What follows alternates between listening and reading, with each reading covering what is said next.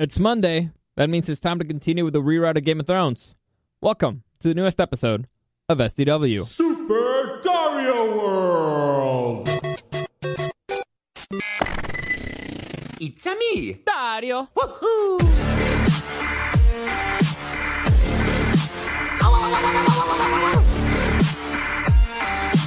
Let's go! So I made a decision, but before I get into it, let me just give you a quick reminder that you can find the podcast in the iHeartRadio app. Just type in the show presents Super Dario World. Find it right there. You can also find it at rock1053.com. Just click on the podcast tab, or you can find it on iTunes, SoundCloud, and YouTube as Super Dario World Podcast. Now, I loaded my very first video on YouTube that showed me, and I did some editing stuff, and I was a test out. I threw it out over the weekend to test it out. Last week, I did a whole bunch of editing, and I came to a decision. Well, right now, the big decision is because I do want to continue doing it, but since Comic-Con's coming up, I don't know, for those of you who don't know, I will be doing a whole bunch of stuff, press stuff over there, and from the stuff that they've thrown my way, I am about 100 episodes behind of TV shows that I need to watch or movies or stuff. So I need to catch up on about 100 episodes of things, different shows, different varieties, different networks. And I'm probably going to get a few more. So I did the math. And last week, because I was playing around with stuff, it took me a little bit longer than it should have. Like editing the first episode, it's about a half-hour episode. And so it took me about 7 hours to do it. But part of it includes, shaking the rust off from the software. Part of it includes testing some things out, because I was doing it, I was halfway through, and then somebody suggested something. I was like, you know what, I'll give it a shot. And so I put it out there. I'm waiting for, I've been getting feedback, and I really appreciate the feedback from everybody. If you want to contact me, you can always do it at Dario the Show on Instagram. So I like the feedback. Most of the things that some people have liked are things that I like. The things that I disliked are things that I dislike. So it's kind of like, I'm starting to shape it up a little bit based on that. However, let's say it takes me 2 hours to do it. That's 2 hours that I'm going to be taken away from episodes that I need to watch. So I think I'm going to take a quick pause on that. Just mathematically, it doesn't make any sense, because I do need the time to catch up on a whole lot of TV, which I know my life is so hard, torture. I know it's so difficult. I gotta watch a whole bunch of TV. No, but I like being prepared. So and honestly, I have no timeline on this, so I'm going to take a quick break on that. I will catch up on most of them. This one, for example, I'm not even considering making a video yet, because the Game of Thrones ones are a little bit more complicated than the other ones. So I'm not even going to worry. So this week, I'm not even going to worry about that. Next week, definitely not going to. I may not even do a podcast a few of the days next week, because I'm going to be, like, as soon as the show's done, I'm going to be running out of here, heading over to the downtown for the Comic-Con stuff. So I'm not exactly sure how I'm going to do it, but since I'm my own boss, I can do whatever I want, and I can do it on my own timeline. So just a quick heads up, I will be taking a quick pause on that while I catch up on everything else. Unfortunately, I'm doing good. They're asking me to do more things, and it takes up a little bit of my time. And since this is the one thing that I don't get paid for, I'm just doing it for fun. Well, it's like it has to go all the way to the backseat, So, and to clarify, for those of you who asked, I did not have a podcast on Friday because all three of the Rock studios, they decided to work on them at the same time. So I couldn't use my studio, I couldn't use Emily's studio, and I couldn't use the big studio to record anything or to do anything. So I had to go with another board up, and we trade around just to make sure that the timings for the station and everything were fine, because you can access the system through another computer here in the building. So it was just a huge pain. And since they ripped off the carpet here, my allergies were just killing me. So it was not fun. It was not fun. And that's why I didn't have it. It's not because I was too hungover, okay? All you people out there saying, like, aha, you were super hungover, or how did you party really hard? Actually, no. It was a pretty chill day. I went to the beach, hung out with my friends. It was a really great time. It was pretty chill. And since I was going to come back to the station to run the big fireworks broadcast, I was like, I can't really party too hard. And afterwards, I was done. You know how the beach really exhausts you sometimes? I don't know if it's being in the sun or walking in the sand or whatever. I don't know what it was, but I was exhausted. And I had to get up at 4 a.m. the next day. So I was like, you know what? I'll just take it pretty chill. Like, I've enjoyed my time. I had a few beers. It's okay. I'm good.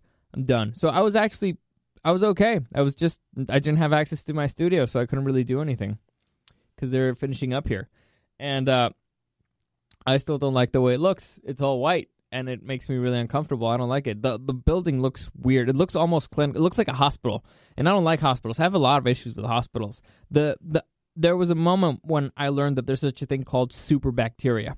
Now, for those of you who don't know what a superbacteria is, imagine, I'm going to assume that you understand how evolution works. So if you kill off the weakest of something, then the strongest survive, and those are the ones that reproduce, and that's how you kind of evolve, right?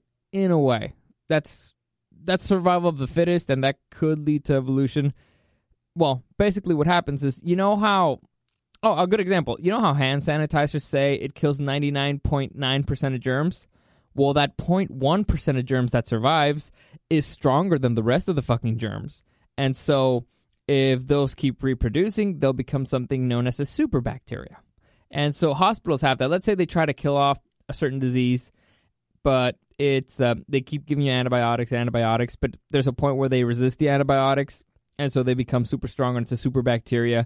And the point is we don't have a cure for those. And the point is, when I learned about those, they really freaked me out. And it's like, fuck going to hospitals, man. I don't want to go to the hospital because, I don't know, I have the flu and end up leaving with a superbacteria for pneumonia or something like that. I know that's not how that works, but I don't care. It's the first thing that came to my mind.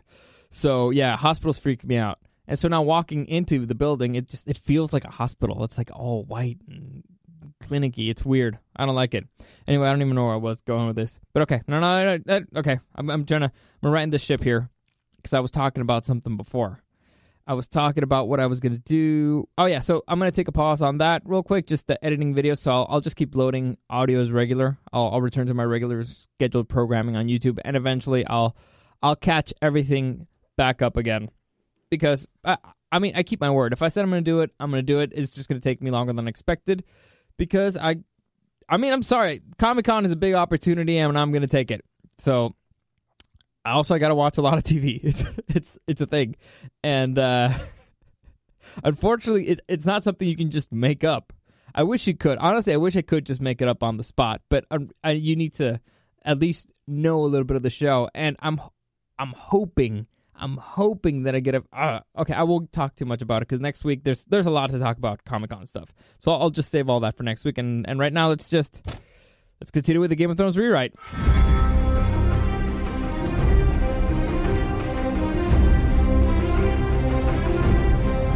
All right, so continuing with the Game of Thrones rewrite, I usually do a quick recap of the things that happened, but last episode was super short, and I'm not going to go all the way back to what everybody's doing, especially because a lot of those characters aren't really relevant right now. But basically what I talked about last time is Cersei. She's trying to manipulate some of the Lords of the Reach into joining her side because Daenerys landed, her army landed in Westeros, but it's a huge clusterfuck because everybody hates each other. Now, a lot of people have been asking, dude, what's Tyrion doing? What's Tyrion doing? Well, the reason why I haven't really talked about Tyrion, it's because he's busy doing the work of the hand, which is coordinating the transportation of his army, making sure the Marines set up nice and good for Dario Naharis, making sure that he has a crew over there to run the city, making sure, because transporting 100,000 Dothraki plus Unsullied and making sure that things work together, that needs a lot of coordination. And Daenerys is no bueno for that. So Tyrion has to make sure that all of those things are functioning. So he's busy working elsewhere. He's actually doing his fucking job.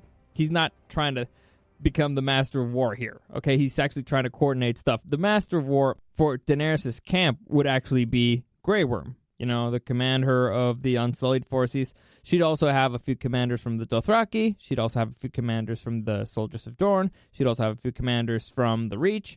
And she would have Euron Greyjoy, who is her fiancé at this point, and the commander, well, the king of the Iron Islands, leader of the Iron Fleet, and the best person for naval warfare. So those are the dudes who are actually running the army. Those are the dudes who are going to be... Ultimately, the decision will probably fall on her, but they're the ones who are trying to make a plan. And again, none of these dudes like each other. Nobody there likes each other. And Tyrion since if none of them like each other, they all hate Tyrion because he's a Lannister. So Tyrion is keeping himself busy, just making sure that everything is in order, all the coordinating for the transportation, all that stuff is taking place flawlessly. And he's good at it. Tyrion is actually pretty good at it. But okay, so that's kind of where everybody is. So, as I mentioned last episode, Cersei was trying really hard to make Randall Tarly switch to her side. Now, for those of you who don't remember, Randall Tarly is Sam Tarly's father. Sam Tarly is the fat guy from the Night's Watch. You know, Jon's best friend, the fat guy. Anyway, his dad. His dad is considered the best living commander in the Seven Kingdoms at this point. At this point, he's the best commander. He actually defeated Robert Baratheon on the field. I think he's the only man who defeated Robert Baratheon on the field. And so, Randall Tarly, Cersei's trying her best to convince Randall Tarly to join her side. Because she knows that the Reach, most of the Lords of the Reach, do not, I repeat, do not agree with Targaryen Queen bringing over 100,000 Dothraki. They do not want the Dothraki in Westeros. It would be a nightmare for them. And since the Reach is actually pretty rich and they have a lot of food, they know that they'd be their prime targets for the Dothraki, so they do not want them in Westeros. So, the person who got Daenerys' army together was Varys. Through his spy network, through his diplomatic work, he's the one that actually managed to bring everybody together, and he's trying his best to keep everybody together. However, in that particular moment, he is not there, because he believes that, okay, Daenerys has to win them over somehow. In the meantime, I need to go to complete my next task. His next task is to gain Storm's End. Now, for those of you who don't know, Storm's End is the castle. It was the house of the Baratheons. No Baratheons are left alive right now. And so it's the main castle. It's the biggest fortress in the Stormlands, which are, right now, Daenerys' army, they're in Dorne. North of Dorne is the Stormlands, and north of the Stormlands are the Crownlands, which is where King's Landing is and all of that. So, if they're strategically starting to move north, getting Storm's End would be a huge win for them. So, Varys is going to try to diplomatically win Storm's End, because it's a hard sell, but he's going to try to make it because he's hoping that the Baratheon hate, because right now the person who's holding Storm's End is the Castellan of the Baratheons, which means that he's a man who's loyal to Baratheons. However, the Baratheons aren't there, so there's really no reason for him to stay there other than his hate for the Lannisters and refusing to lose at this point. So Varys is going to try to persuade him. At the same time as Varys goes to Storm's End, Littlefinger, Davos, Theon, and Gendry, they're on their way to Storm's End as well, because Littlefinger promised Storm's End to Cersei in exchange for A, peace, and B, access to Dragonstone so that they could mine Dragonglass so they can create weapons to take care of the army of the dead. So, that's where they're heading. And also, just before I get into those two, because they're about to meet. You know, to me, I've always said that the two puppet masters in the Game of Thrones are Varys and Littlefinger. So it was a travesty that they never had another scene together. So they're going to meet up in Storm's End. However, a lot of people have been asking about Sam and Jorah. So what happens to Sam is Sam would be just exactly as it was on the show. He would be in the Citadel, but instead of hating it there, he would actually be loving it because he's around books all day. Yeah, he has to do a whole bunch of busy work and cleaning up potties and all that stuff, but it's something that he already did back at Winterfell. He took care of Maester Aemon, who couldn't really do anything, so it's normal stuff for him. And he gets to be around books all day and people who are knowledgeable, so it's really happy. And plus, he has Gilly hidden in the city on the side, so he's kind of like a rebel because he's got a girl, even though his vows as Maesters can't have women and Night's Watch brothers can't have women, but still he has one, so he's kind of feeling like a rebel, but he's learning a whole bunch of stuff. He's great. He's enjoying his time at the Citadel greatly. And Jorah does show up at the Citadel as well. However, there's not really much they can do for him, so they're kind of trying to study him in a way. They're like, okay, we can have you here, and we'll study you, but there's not much we can do. Sam hears that Jorah Mormont, the son of Jorah Mormont, showed up there, and so Sam decides to go talk with Jorah and tell him, like, hey, have a heart-to-heart, because Sam was there where Jorah, for those of you who don't remember, Jorah Mormont was Jorah Mormont's father, and he was the commander of the Night's Watch, and Sam was there when he died.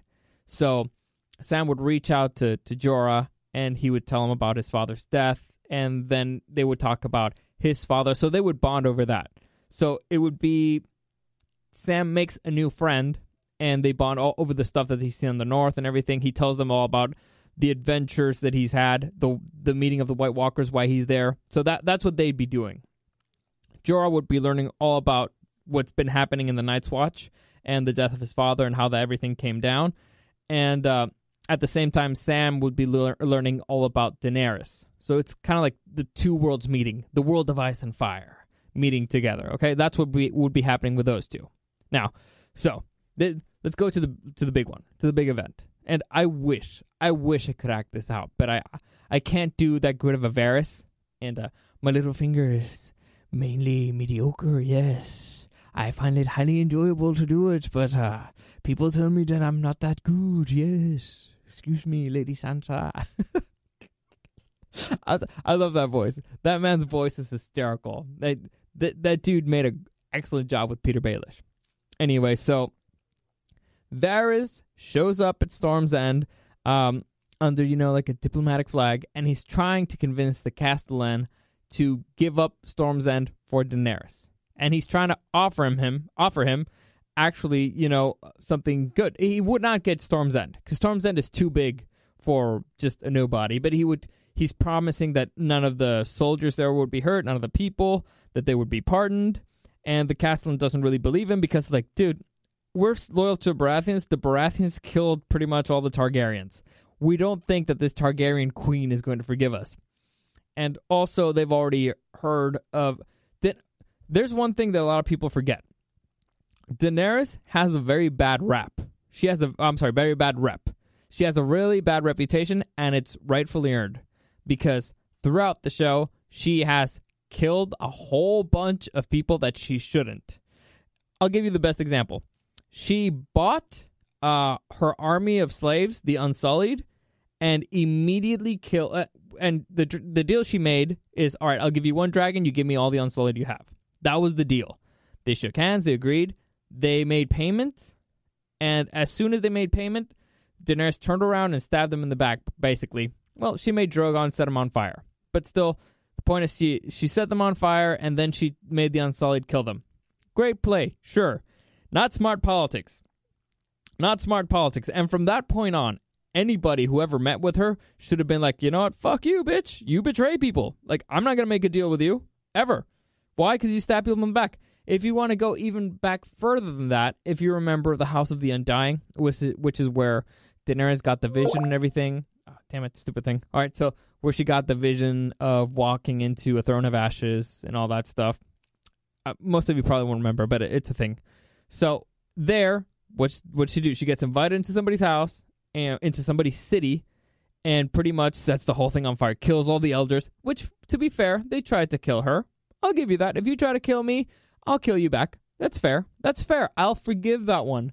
But, again, sets for a bad rep. You're leaving a town in freaking ashes, basically, and without its leadership, and they kind of all want to kill you. So, that one's fair. The next one, not really that fair, because you made a deal. You made a commitment. And also, there's a whole bunch of messengers that have shown up that she just kills for no reason. Well, that was more show Daenerys, and it's later seasons, so I'll forgive those. But it's still just, if it were me, and they tell me, oh, you have to go meet with Daenerys Targaryen, I'd be like, fuck that. Why? Because the bitch sets people on fire. She's crazy. Like, you can't trust her. Even if we make a deal, she'll turn around and stab us in the back. Why would she do that? Because she's done it before. Like, you want me to list off examples? Like, are you fucking kidding me? She's nuts. Anyway, the point is, Daenerys has kind of a bad rap. And Varys is trying to convince the Baratheon Castellan that, yeah, that won't happen to you. You're cool. Like, we'll make a deal. I'll make you disappear. You'll be safe. All you people will be safe. The Castellan ain't really going for it. And at that moment, that's when Littlefinger, Davos... the reason why Littlefinger gets in through the door is because of Davos. So now it's starting to make sense why the hell he has Davos with him, right? So Davos, if you guys don't remember, the last king of the Baratheons, the last leader of the Baratheons was Stannis Baratheon, Robert Baratheon's brother. And the hand of the king to Stannis Baratheon was Davos Seaworth. So technically, the next person still alive that should have any type of command of the Baratheons is Davos.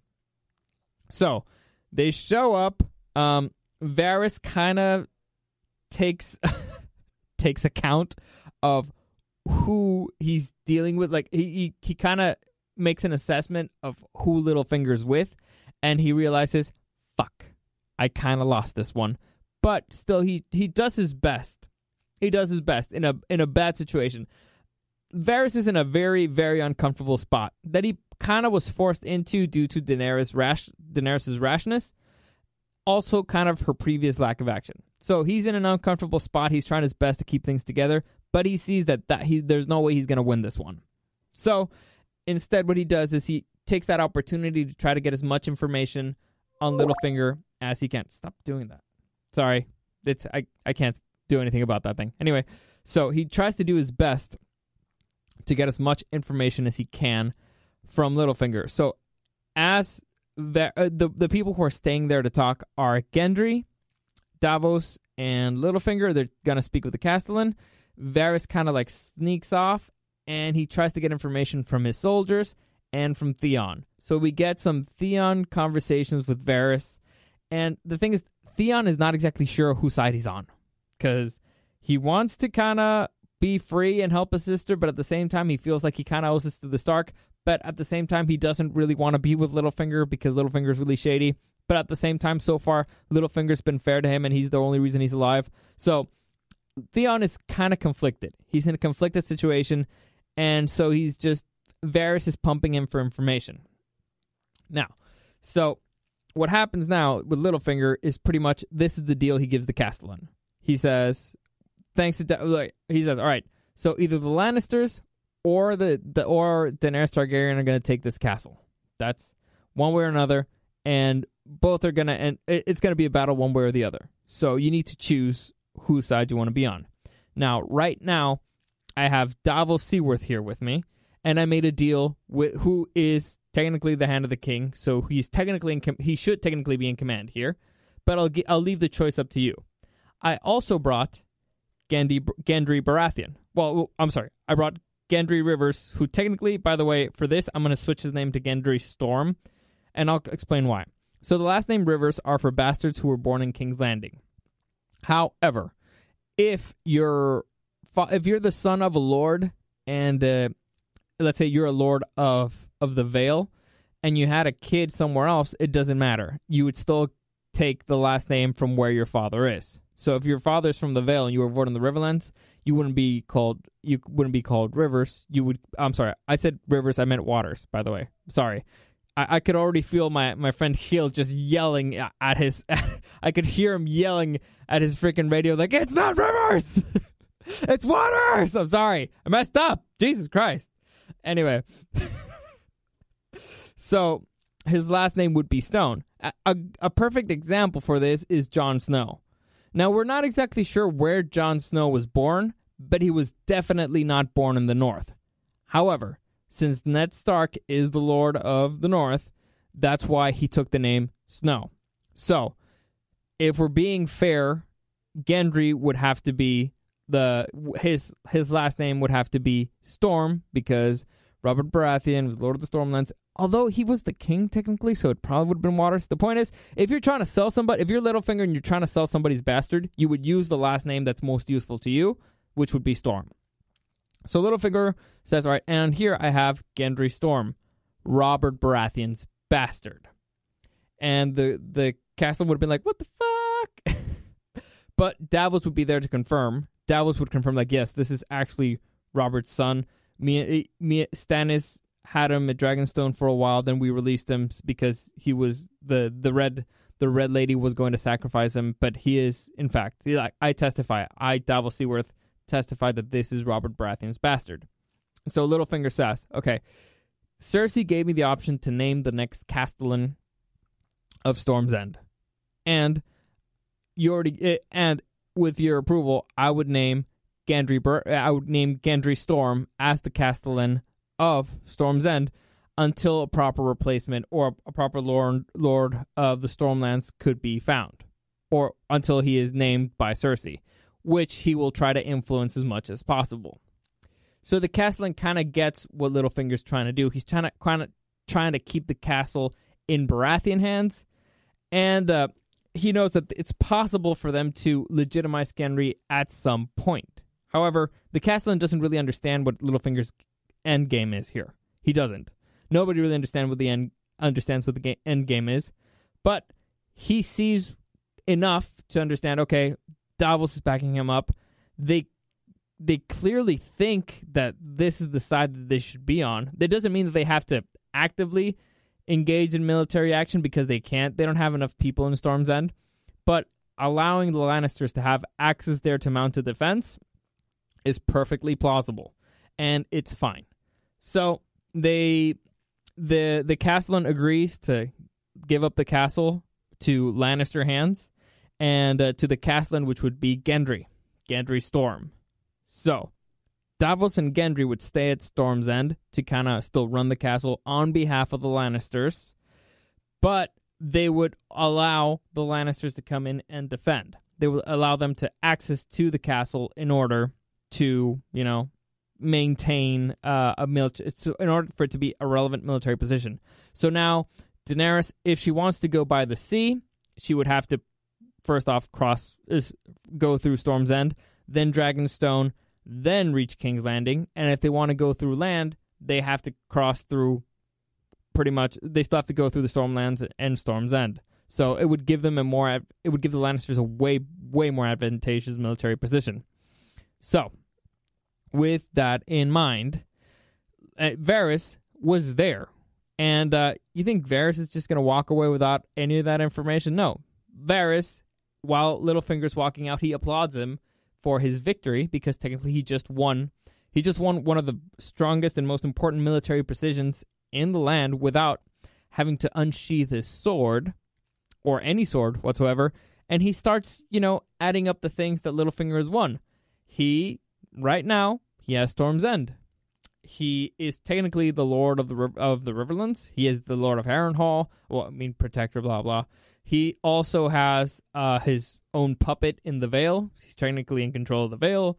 He has his puppet in the north, which is Sansa. Well, not really necessarily his puppet, but is also his agent. And he has the heir of the Iron Islands right there next to him, little Theon Greyjoy. So it all starts adding up that there's a lot of kingdoms in Littlefinger's pocket, and Varys is just starting to realize that, holy shit, my rival has been very, very busy while I was away. I need to step up my game. So Littlefinger walks out of Storm's End with a smirk. Well, he could stay for a little while and then goes back to continue on his missions, or what he was doing. Sends a whole bunch of letters throughout to report on the success.